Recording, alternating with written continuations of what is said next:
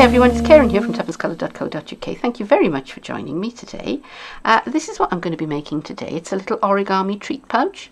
Now, if you follow this channel, you might have seen the video that I put up a little while ago, where I showed the swaps that I picked up at the at our training day, our conference in Telford, which is called On Stage.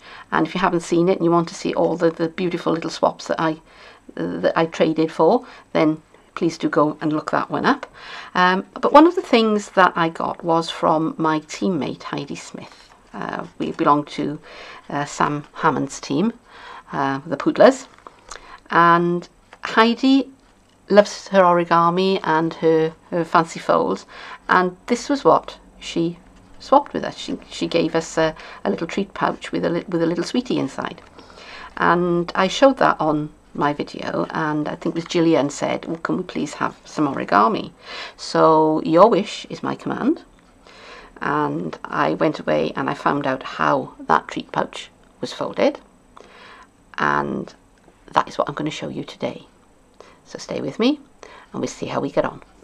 I'm going to demonstrate the folds first of all on a piece of crumb cake envelope paper, because I think it will be easier for you to see the folds if I don't do it on a piece of pattern paper. And I've cut this piece 8 by 8. Now the finished treat pouch I cut at 6 by 6, but you can make these any size that you want.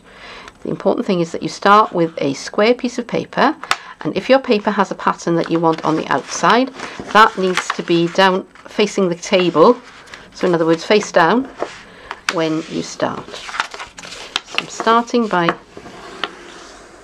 folding corner to corner, and then I'm going to open it out, and I'm going to do the same thing again.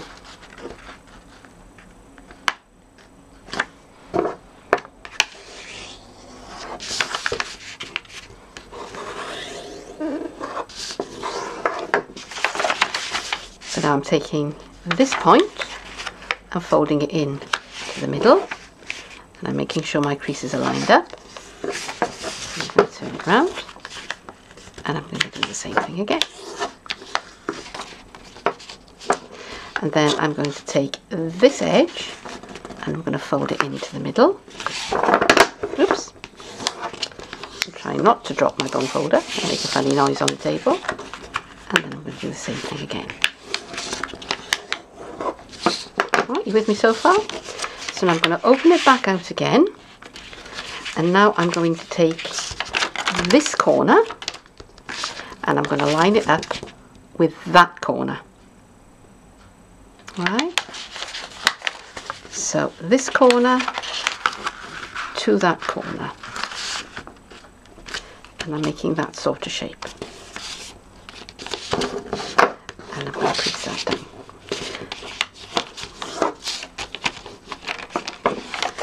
And now I'm going to turn it, and I'm going to take that corner and line it up with that corner.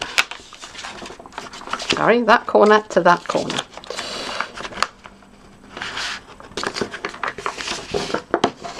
And I'm just going to be careful about creasing it. And I'm going to carry on doing that all the way around until I've done it 4 times.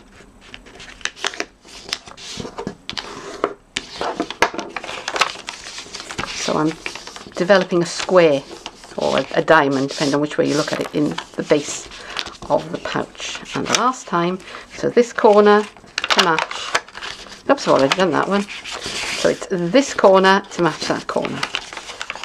So you keep track of where you've been.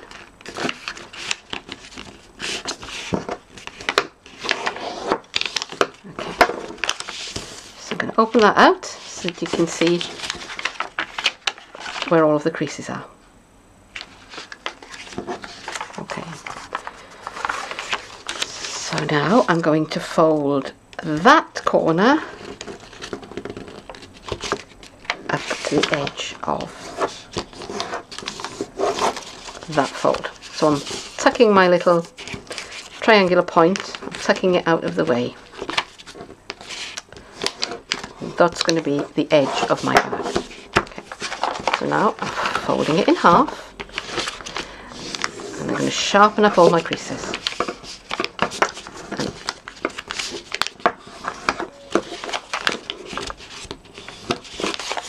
Train these creases on the points on the end.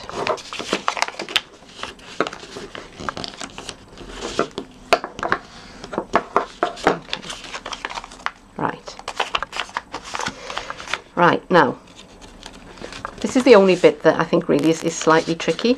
I'm putting my thumb inside there and I'm holding on to the point there, and I'm just bringing that down.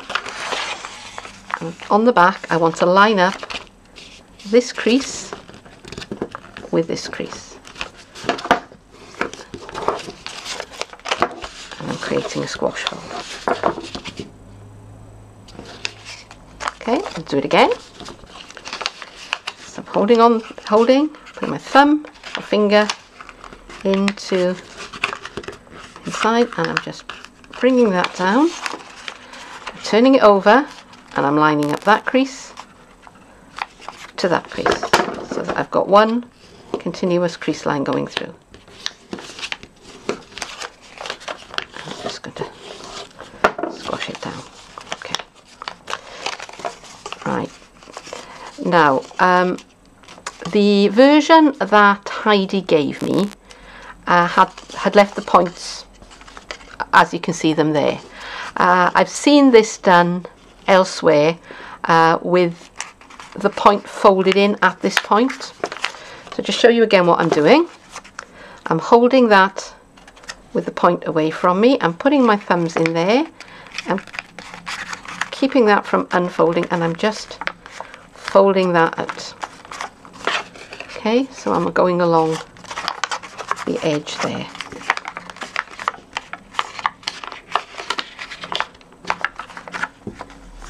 Now at this point, if you want to, you can fold that flap in, and that will help hold the whole thing together, or you can just put a couple of glue dots, or you can just let the shape itself hold it. Right, so on that side. I'm going to do the same thing on this side, and now it's just a matter of letting the folds, we hope, collapse into the shape that we want. And it's a little tough there because the paper's quite firm. And that is the shape. And again, I get my roll folder. I'm just going to crease down on those edges. Okay. So there's the shape of the treat pouch. Okay, so now I'm going to do it again, speed it up using the DSP, and I want this side to be my pretty side, so I'm going to start with that face down. Ready? Here I go.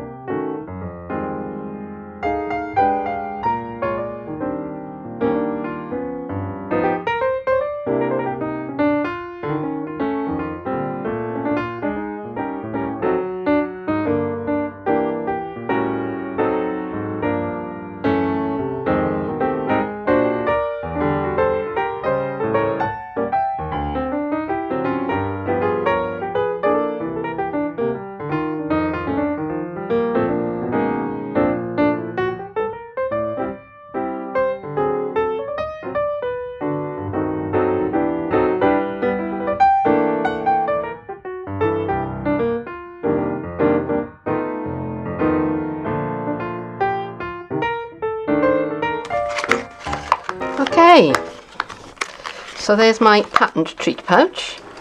Now on the first one I made, I just put a glue dot there just to keep it in place, but this one I think I want to be a bit fancy with. So I've got my 1/4 inch hole punch here, and I'm going to punch in a couple of holes. So try and line the edge of it up with the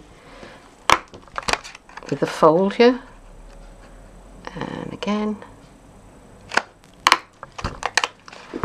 so now it looks like a fish with 2 eyes. Oh yes, I worry about my head sometimes. It's not as even as it could be. Never mind. Nobody noticed. Right, I have mint macaron paper here. Paper, ribbon. Our mint macaron dotted lace ribbon, which is so pretty. But it's going to be leaving this soon. In fact, I like this DSP. That's, you know, it's all going to be retiring because the brand new Stampin' Up catalogue is coming out at the beginning of June. So I've got my piercing tool here. So I'm going to bring a ribbon through from the back. And some from this side. Actually, I've probably got way too much ribbon here, but never mind, we can cut it off afterwards. And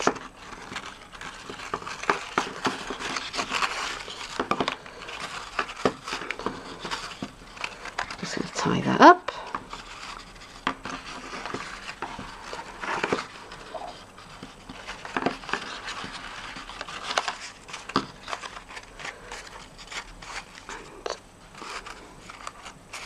About it. Seem to have tied that upside down. Not to worry. We'll fix it in post-production. We'll fix it in the edit. That's better. That's more like it. Right, so I'm going to pull that end, and I'm going to pull that end, and I'm going to bring my scissors back, and I'm just going to trim away the bit I don't want. Yeah, and there it was gone.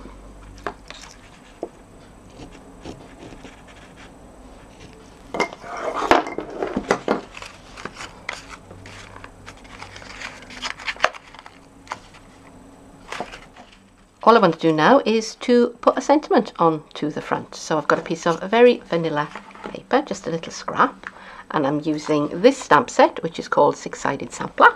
And I'm using that stamp, Hello Sweet Friend, which I've already inked up in basic black. So I'm just going to bring that in so you can see it, and stamp. And that's another set that's retiring. So if you want it, you need to check that we've got stocks of it really quickly, because things are selling out very, very quickly. So I've chopped up my very vanilla with my 1 3/4 by 7/8 of an inch large oval punch, and that is also retiring, as is the large the scalloped oval punch. There are a lot of Stampin' Up demonstrators needing therapy at the moment, because we were quite shocked, because some of these punches have been with us a long time and they're old favourites and we really, really love them. But I've seen the new catalogue and there's lots of gorgeousness coming along, so you know, we have to make room. We have to make room for these things, because otherwise the catalogue would be you know, would be in 20 volumes and nobody would buy it, nobody would want it, nobody would be able to find anything.